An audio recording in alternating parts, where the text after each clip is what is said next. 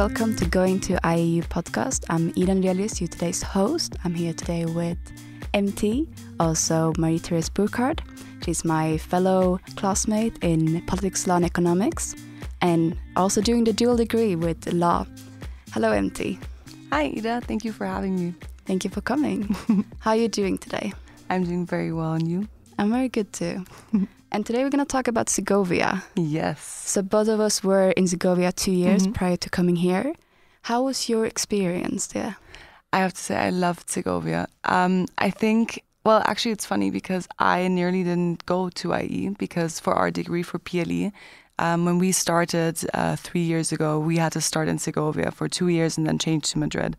And because I went to boarding school before in Oxford, which is also, a very small town, I didn't want to go to an even smaller town in Spain.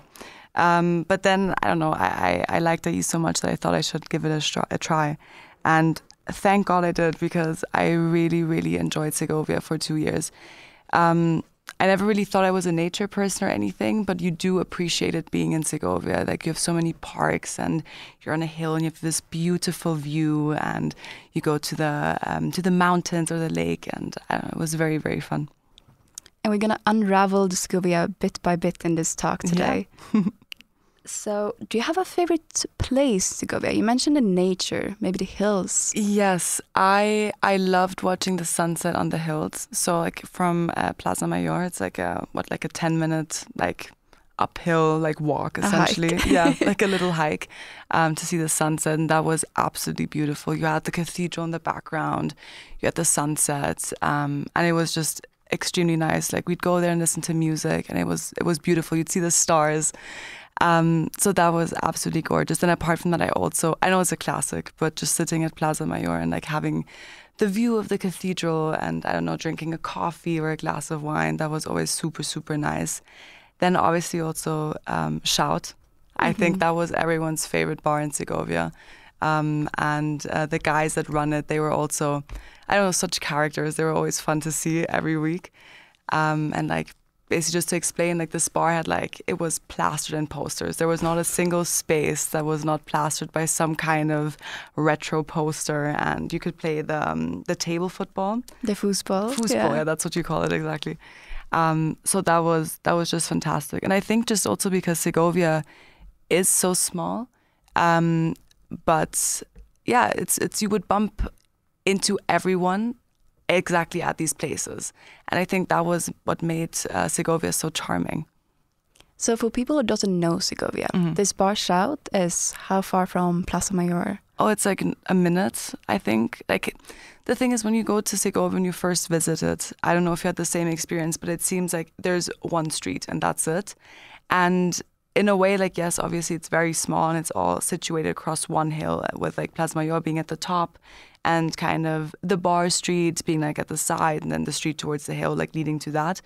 But because there are so many small alleys, it's just really, really charming. It has so much history, and you still bump into everyone. It's kind of a family there, I agree. It's more of a community. Yeah. Because also very much closer, and you live next door to everyone. Yeah. So how did you live in Segovia? So, did you go to a residence or? Yeah. So in the first year I was living in the factory residence, which is kind of, to imagine it, at the bottom of the hill, a 10-minute walk to IE. And I know, I think a lot of people really, really enjoyed it because obviously it's you get to meet a lot of people there, and a bunch of people live there that all go to IE essentially. I think just why I didn't enjoy it that much is I was in boarding school for 2 years before, so this whole thing of living in a house with a bunch of people, I had that for so long that I feel I personally was looking forward to living alone and to having an apartment or living with friends or maybe some 1 or 2 people. How come then that you choose residence over apartment? So I went to an open day, and there was a girl showing me around that I'm actually friends with now.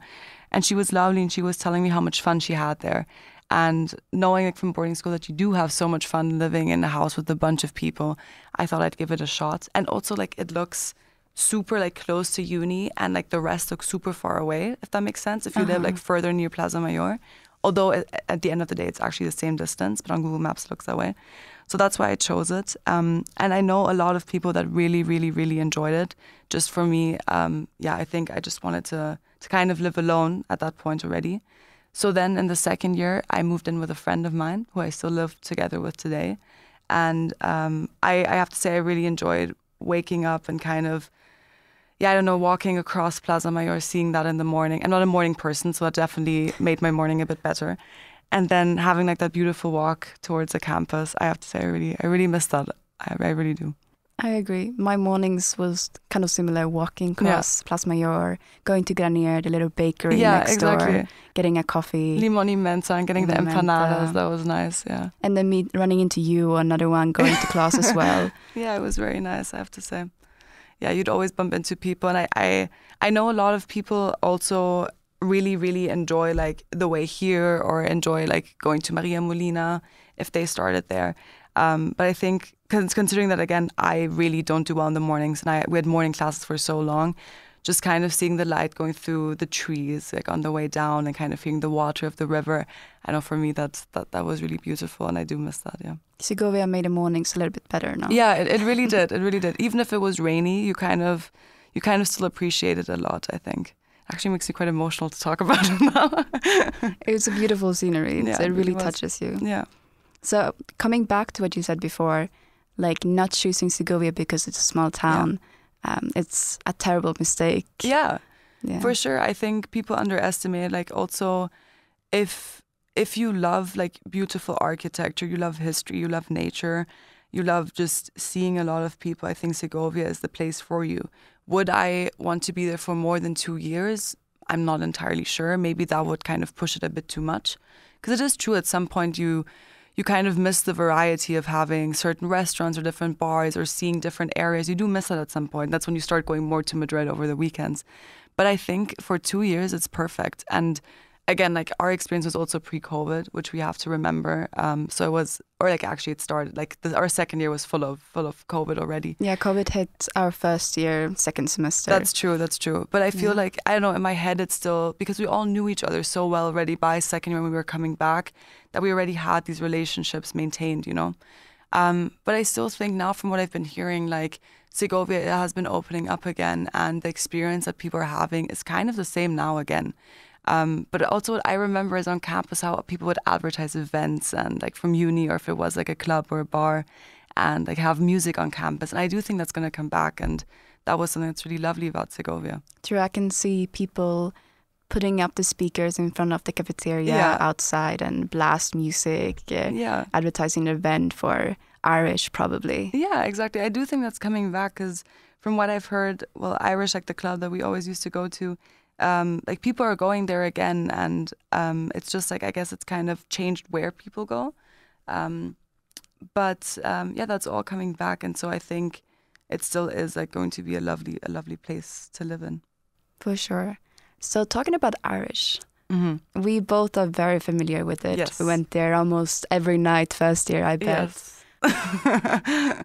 And for people who doesn't know, it was our main club. Yeah. It's like a one room. The room. only club, essentially. Yeah. They popped up some other ones, I feel. Yeah. Bow and Sabbath down the hill. That's true. But Irish was like our main go-to. Mm-hmm. So what made Irish so special for you?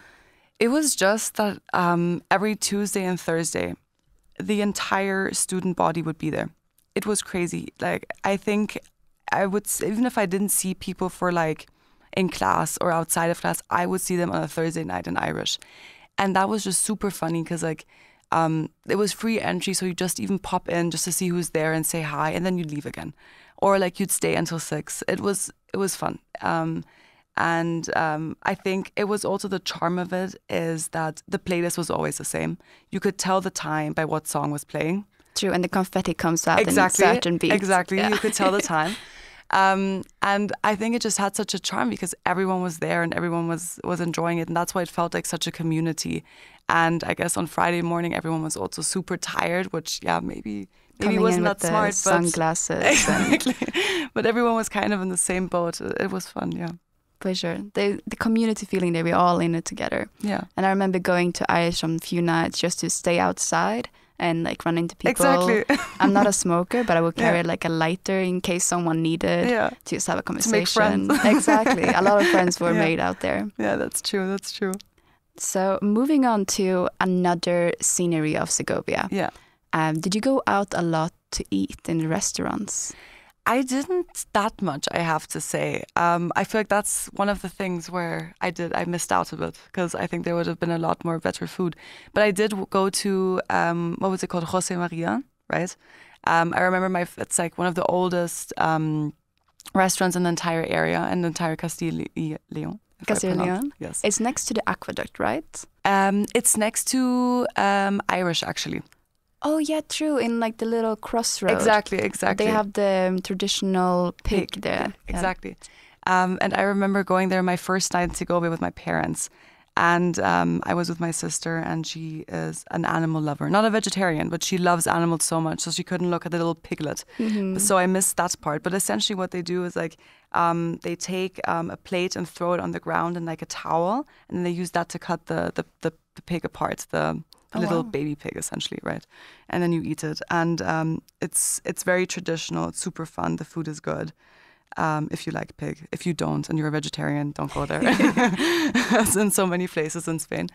But yeah, that was super nice. Yeah. But apart from that, I didn't explore the restaurants too much, I have to say. I went to Tuma a few times, which was Arabic, and was very fun as well. The shawarma was really good. The shawarma. Yeah. And also if you sat on the aqueduct terrace in the sun with a view of the aqueduct, that was super nice. That was one of the main reasons I used to go.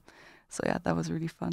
So it sounds like we were surrounded by all of these attractions of Segovia that people come worldwide to see, like the aqueduct from the Roman time, the cathedral. There's also massive and super impressive. We literally were sitting next to it every day. Exactly.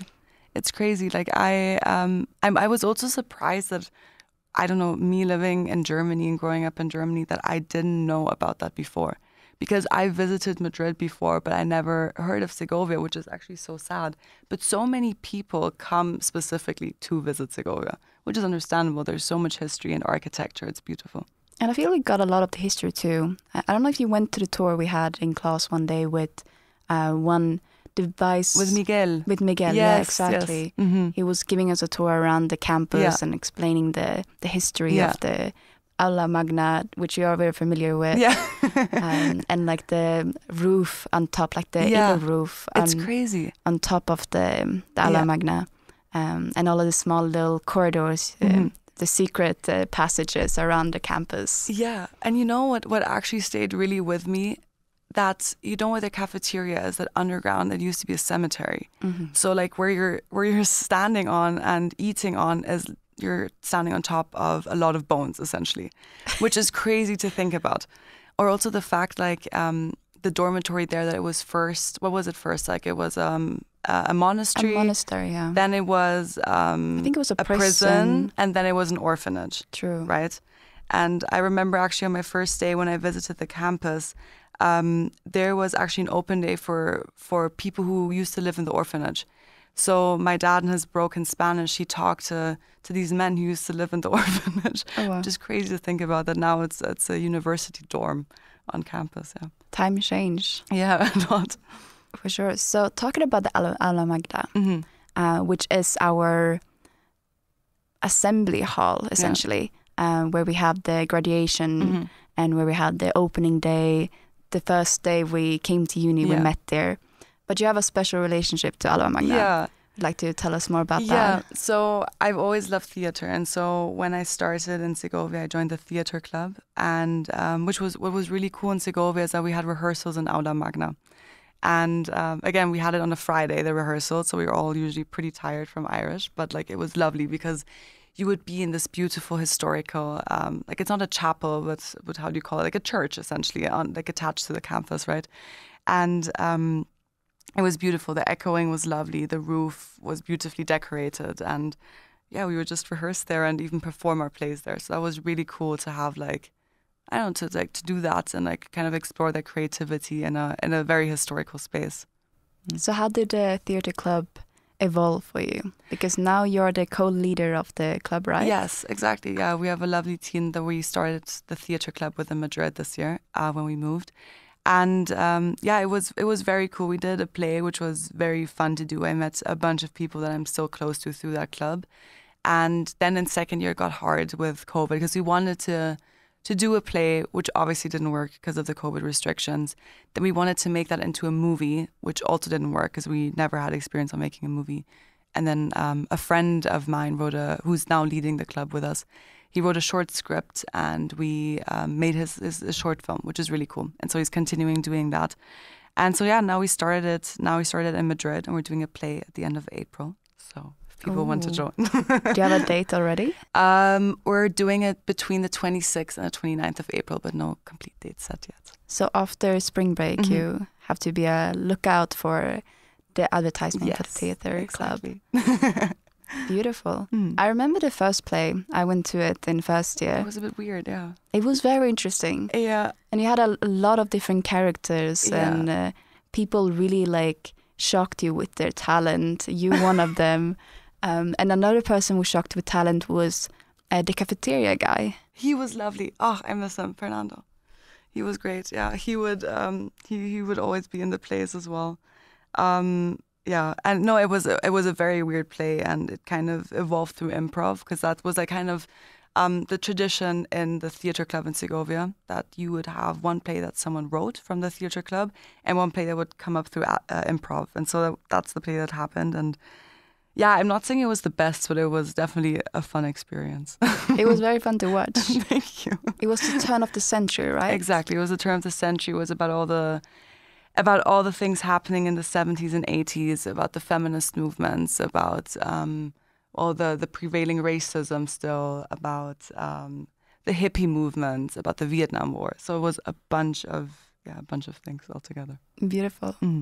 A lot of clubs hang out a lot in the Creativity Center. Yes. I don't think Theatre Club did that same, no? No, we didn't as much, but I've been a few times, yeah. How did you think about the Creativity Center, and how would you explain it for someone who doesn't know? Well, so first of all, the walk there was lovely. You walked along the river from the campus, which was great.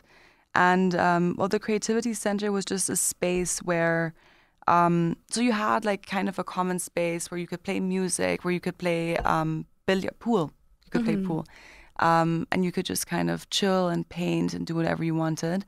And then there was an exhibition place where the head of the Creativity Center, Carlos, he always did great exhibitions.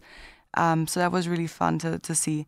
And they also had a lot of guest speakers. So it was just anything that's creative was in that space, and you just had to keep your eye open for certain events that they did, which was really nice. And I think I didn't take enough advantage of it in hindsight. But I did go to a few talks and exhibitions, and that was great. Yeah. Nice. Would you recommend the student to check it out? Yes, 100%. I think it's very relaxing. It kind of was a place where, you also know better than me. You were painting there a lot and hosting events there, but I just feel like it was a place where people just kind of really relaxed for a bit, and then it gave them a little break on all the maybe stress and pressures that they felt. I agree. Yeah, for sure. I was hanging out there quite a lot with our club and also different events, music club playing the same day as our sessions, which kind of make the house filled with music and vibrant. It was beautiful. And I agree with the walk there. Yeah. It's totally worth it. A lot of people say it's too far away. And I do agree with the walk back. That one's a bit tough. Yeah. It's tough, but it's worth it. Plus, you get a great butt. That's true. You do regularly, you're fine. I was so much more sporty in Segovia than I am now. I agree. I walked up that hill, I think last semester, after not being in Segovia when we were living in Madrid, and it was horrible. Yeah. I feel like when you do it regularly, you get into it, and your body gets are thankful for it too. So for sure, don't fear the hike up the hill. Yeah. That's true. Beautiful. Maybe we can transition into Madrid. Yeah. So how was it for you to move from Segovia, the close community, where everything is a walk away, to the big city? I have to say, I found it pretty hard. But also, I always find it super hard to leave a place. So already when I knew okay, I have a month more in Segovia, I got so sad. So I stayed actually 2 weeks longer just to kind of do everything one last time, because I'm just very, very bad at leaving people and places. So what was that? What did you do one last time? So I went to Alcazar, to the palace, one last time.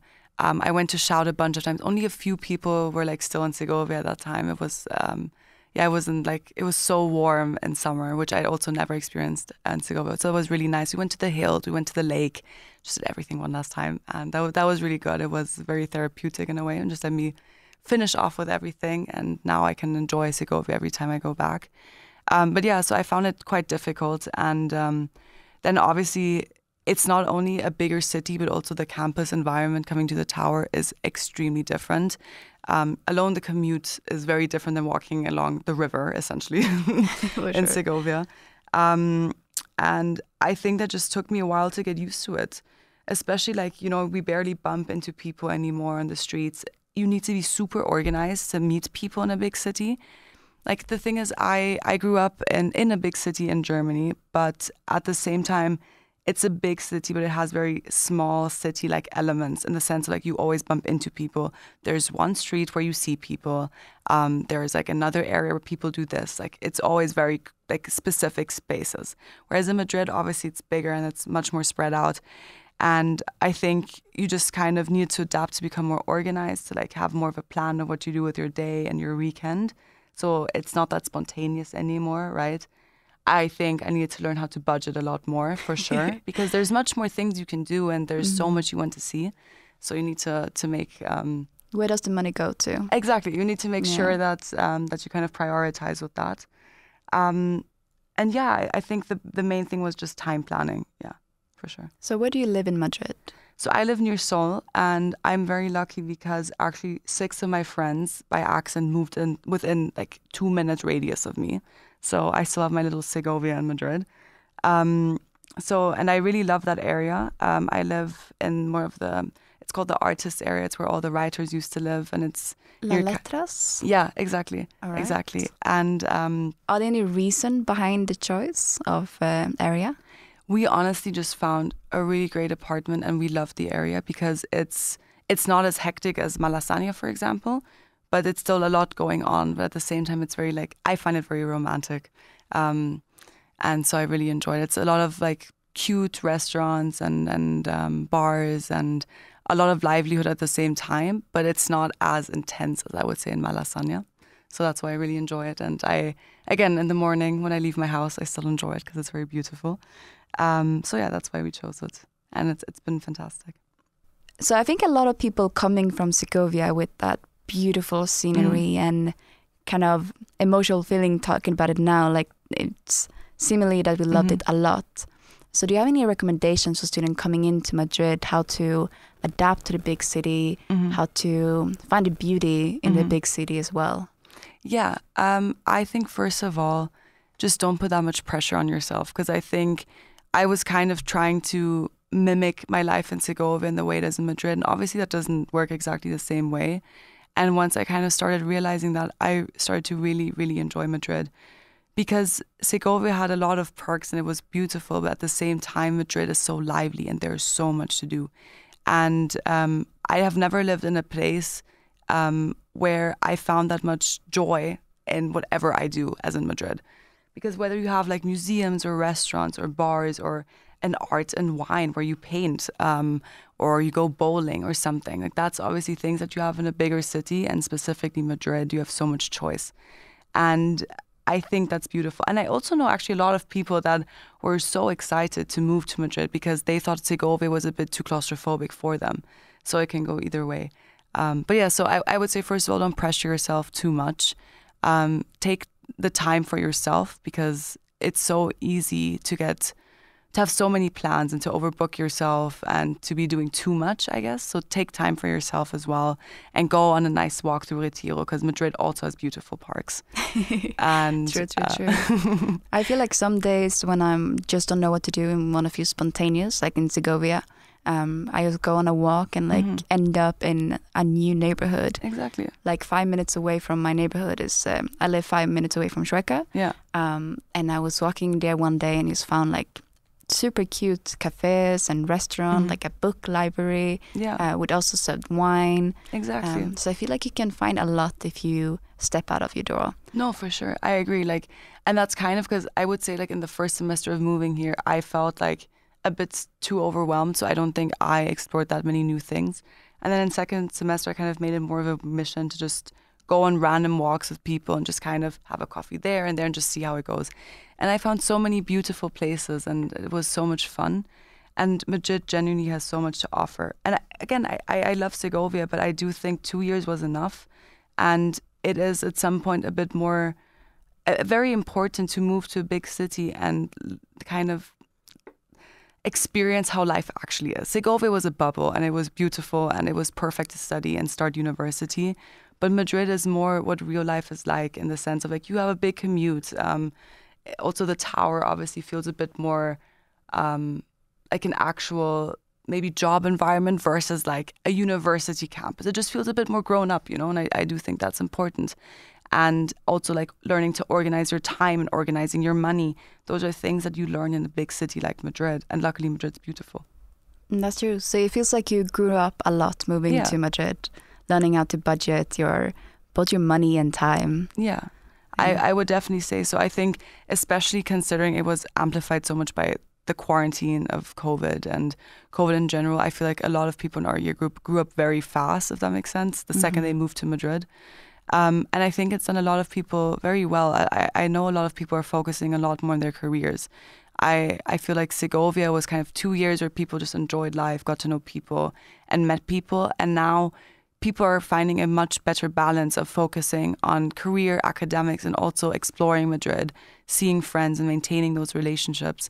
And I think it's very nice to see how people have kind of flourished with that as well. That's beautiful. And I know you have a very nice friend group too. Yeah. That you kind of moved from Segovia to here. Yeah, I love them a lot. As friends are important for sure. And talking about the career part and passions, how do you feel like your passion has been cultivated within IE? So I think for me, it's always super difficult because I already take politics on economics and law. So it's already super spread out. And then on top of that, I've always wanted to do theater and film. So it's really like for me, it could always go in any direction. And I think it's nice that IE has definitely always been a super great help with like supporting the more academic side of it, versus I can also, with all these people that I met in Segovia, kind of just kind of do the theater things and have fun messing around with that and do short films with friends. And I think the same with you, like you've always been super academic and very good at that. And at the same time, you've always taken art so seriously. So I think in the same way, we both have kind of been able to find a balance with that. And that's been great. I agree. And I feel like the clubs here at IE is a great way of like taking your own initiative and really involve yourself as much as you want. Yeah. And I'm excited to look at to see those films that you guys are making. Yeah. And I hope to see more of them. I hope so as well. And April after spring break, I'll be there. I would love that. Yeah. So thank you so much for coming today. It was super lovely talking to you about Segovia, unraveling all the memories and talking about the experience moving to Madrid. Thank you for having me, Ida.